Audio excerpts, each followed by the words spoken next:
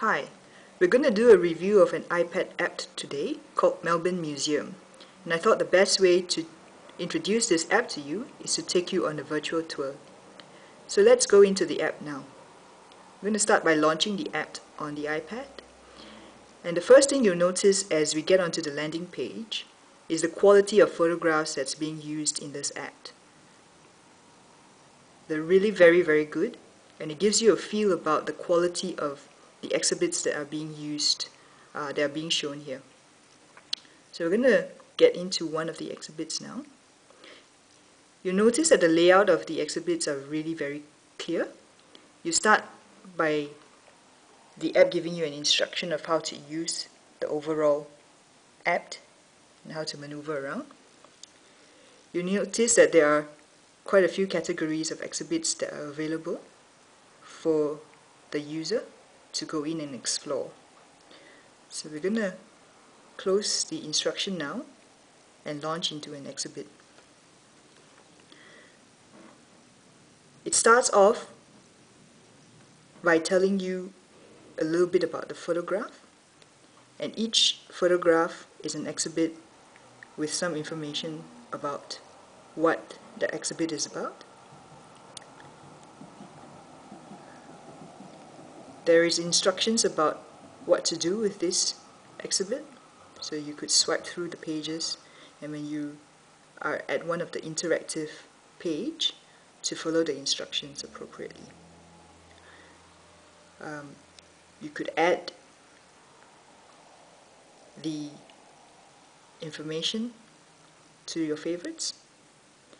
You could communicate the exhibit, so this could mean emailing it to someone that comes with a photograph, which we're not going to do today, so we're going to cancel.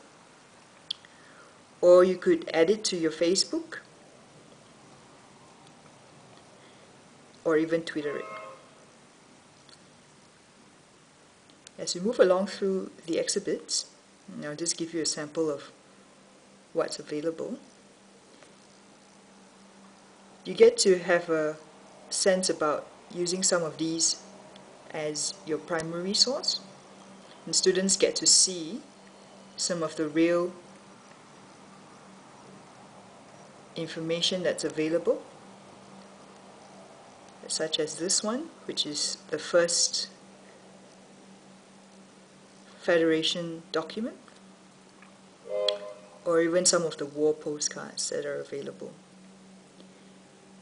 When I was thinking about this app, it struck me that instead of taking my students for an excursion to Melbourne Museum, that they could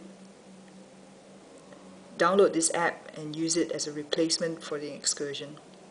But about thinking it through again, I think this could also be an app that can complement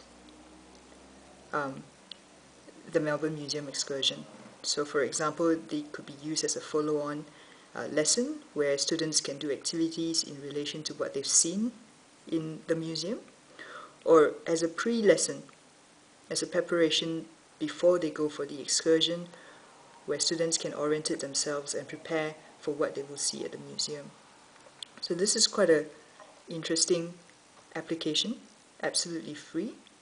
What I didn't like about this app was the lack of choices that are available.